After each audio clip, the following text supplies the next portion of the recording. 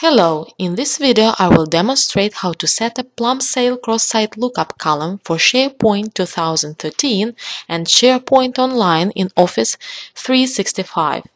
In the root web I have created a list of countries. Here it is.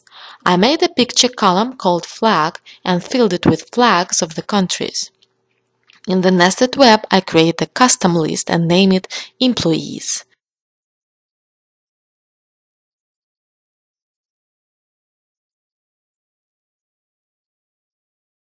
Now I want to add a country lookup column to this list, which will use the list of countries from the root site as data source. So I go to Employees list and click Manage Plum Sale Lookups button in the ribbon. Here I have to enter the name of my first lookup column, Country. OK. Now I have to select the data source list for my lookup. I change the web, OK, and select Countries list. Here I can specify the field from countries list that will be shown in our lookup column. In my case, it's title. With the following option, I can enable multiple values for my lookup column. I check it to demonstrate what this field looks like with multiple selection, and I will revert it later. And the next option allows to add a link for creating new items in the source list directly from the form. I check it too. Here I can specify the text of new item link, add a new country, and the next field is for new item content type ID.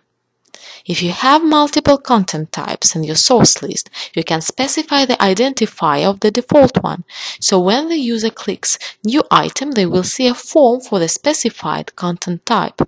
I leave it blank. I will demonstrate advanced settings of cross-site lookup a bit later. OK, let's look at what we get. In the drop-down, I see top 10 items, and when I scroll them, the new items are automatically loaded from the server.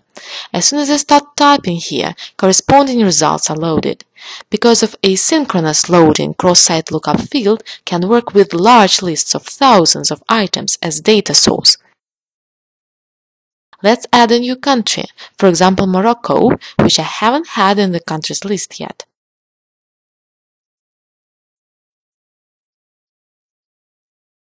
As you can see, the new country automatically appears in the results set. By default, unless you enter a text in the filter, the results are sorted by created date. If you type in a text, the results are sorted by lookup column. You can change this behavior in advanced settings of cross-site lookup. Now we'll demonstrate how you can customize the template of the results set. In order to simplify search and navigation through the source list, you can include additional columns into the results set. So, if you work with a list of contacts, it can be email, photo, phone number or position. In my case, I will add the flag near country name. I open Lookup's Management dialog. Here I disable multiple values to demonstrate what this field looks like a single lookup. Open Advanced Setting. In the first template, you can edit requests for results from the source list. You can change sorting, filtering, and columns you wish to retrieve. I add column flag to select statement.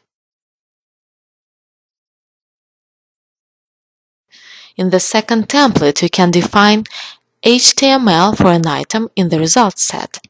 Here we can use all fields defined in the select statement. As you can see, I use my flag field. Let's see the form.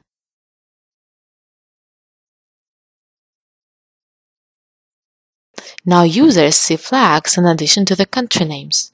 Excellent! Now let me show you what our cross-site lookup looks like in a view and in the display form. It is just a link that opens related items in a dialog window.